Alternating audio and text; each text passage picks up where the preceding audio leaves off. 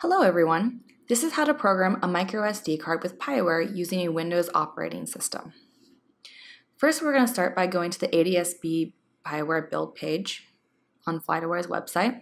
Then you're going to click the link to download PiAware on Raspbian, the latest file that there is. And then you're going to open up Etcher in another tab. Just right click, open link in new tab.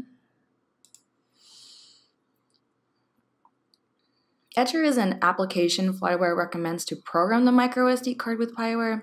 There are other programs you can choose to use if you prefer.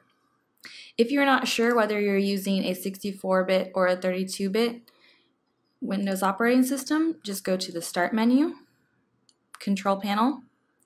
Make sure you are viewing the small icons. Open up the Systems menu. In here, you'll note it says under System, it says System Type, 64-bit operating system. So I would download that.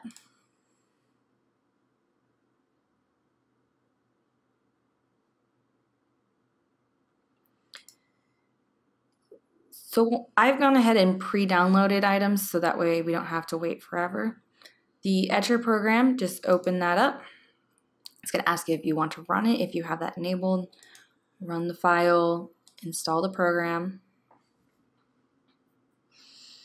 and start Etcher. Make sure that's checked so it'll open right up.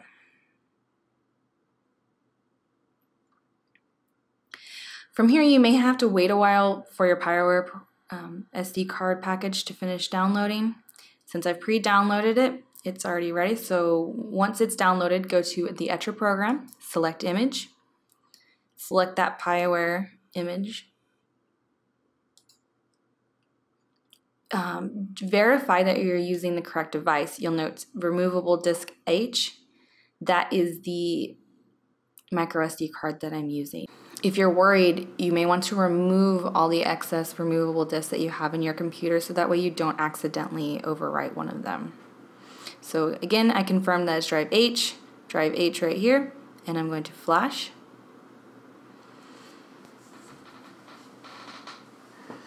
I'm going to speed up the video right here so we don't have to wait the full time for this to finish flashing.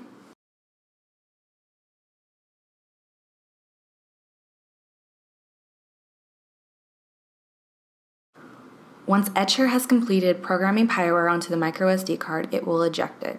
You may need to remove it and then plug it back into the computer physically in order to open it up and change the Wi-Fi configuration settings if you're planning to use Wi-Fi. So you can see here, I've already done that, so I'm going to open PiAware. Go to the PiAware config. And this will open up a notepad on a Windows machine. This is where I will change information on the Wi-Fi.